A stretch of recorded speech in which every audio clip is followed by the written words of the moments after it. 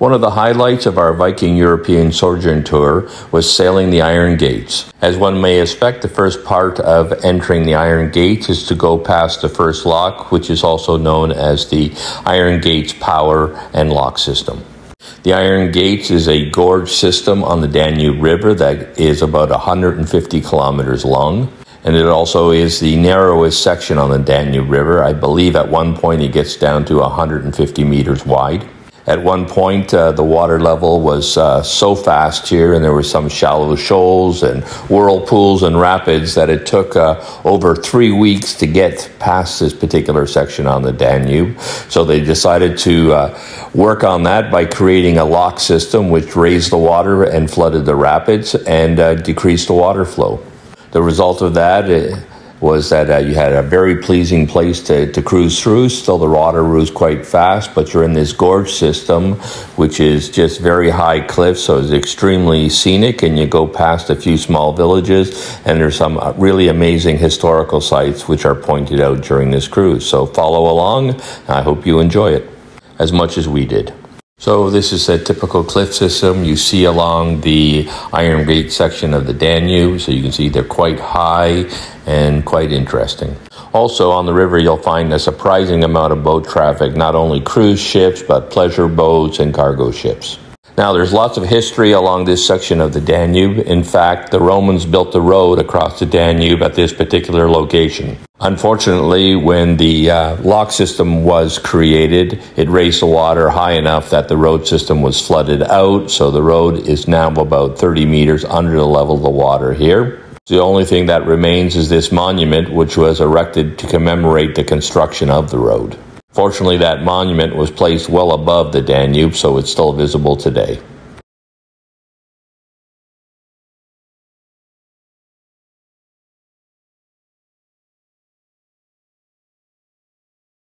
Our next highlight was sailing to the narrowest section of the Danube, and that is right along the Iron Gates here. And you can see this river cruise ship in front of us is going to sail through it first, and then we'll follow right behind them. And I believe it's 150 meters wide. And then after that, we'll come to the highlight of the Iron Gate trip, for me anyways, which is a carving out of the stone rock of one of the old Dacian Kings. Now, here's a fun fact for you. Before the Iron Gate dam system or canal system was set up with locks, a lot of sturgeon used to be in the river. So they used to catch sturgeon and basically take their eggs. And the Titanic, when it sailed, actually had sturgeon eggs or caviar that was harvested from sturgeon out of this river. Unfortunately, with the lock system, sturgeons can no longer get up to this level of the river, so they were no longer found here. Now, as you can see, the cliffs are quite high here. The valley is quite narrow, and my understanding is at one point before the locks were here, this area contained a very large whirlpool, making it very hard to navigate around.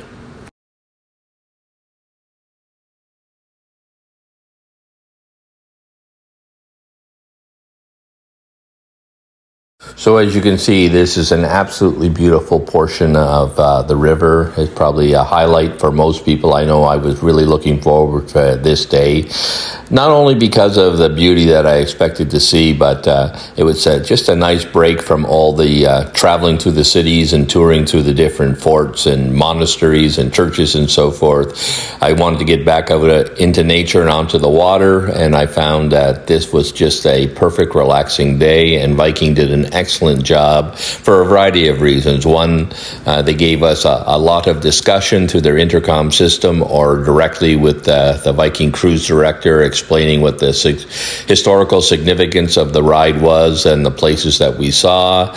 But also, when we were sitting on the deck, they could provide blankets, and they've offered refreshments and snacks as we cruised along. So it's just, I think for most people, one of the highlights of taking the Viking's passage to Eastern Europe. To be honest, I would say cruising along the Danube to the Iron Gates makes this trip justifiable all by itself, and all the rest is just a bonus. So at this point, we got to see our first look at a monument to a Dacian king. His name was Decebalus. So during the Roman Empire times, the Romans wanted to establish a settlement here, but the Dacians basically had forts and settlements in this particular area, so the Romans did not want to be attacked. They're small outlying settlements, so they paid the Dacian king to basically leave them alone. But instead of leaving them alone, he actually reinforced his surrounding fortresses and so forth, so he was able to keep control of this particular area.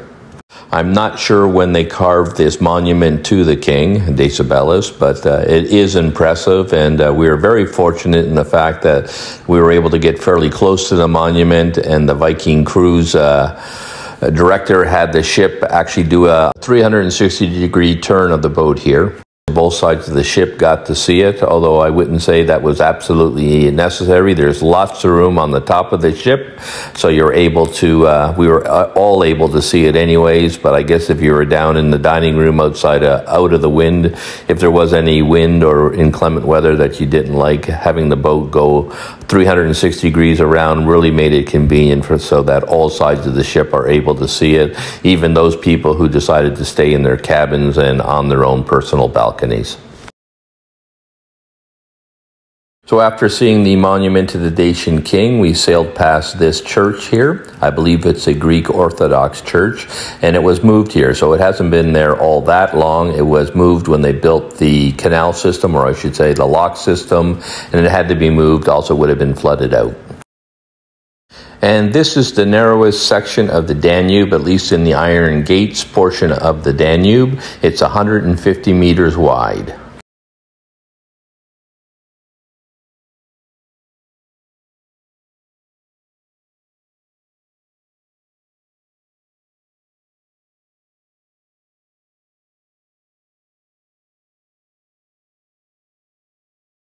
Now, the town that you see in the distance used to be a fishing village when there wasn't locks on the river. The fishing village mostly supported the collection or harvesting of sturgeon, and then the collecting of their eggs and the production of caviar. Unfortunately, when that industry collapsed with the creation of the lock system, they were lucky enough to convert themselves over to a tourist destination, and this particular town is one of the most popular areas for Europeans to come and vacation during the summer months.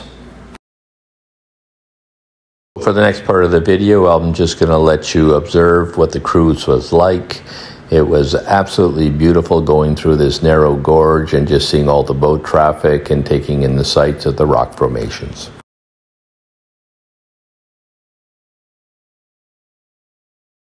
I hope you enjoyed the video, and if you did, please like and subscribe. At this point, I'm trying to put a video out on specific excursions that we've done or aspects of the trip, as well as a summary video from each day of the Viking European Sojourn trip, and this particular portion, which is the Vikings' passage to Eastern Europe. Anyways, I hope you enjoyed the video, and if you did, please like and subscribe.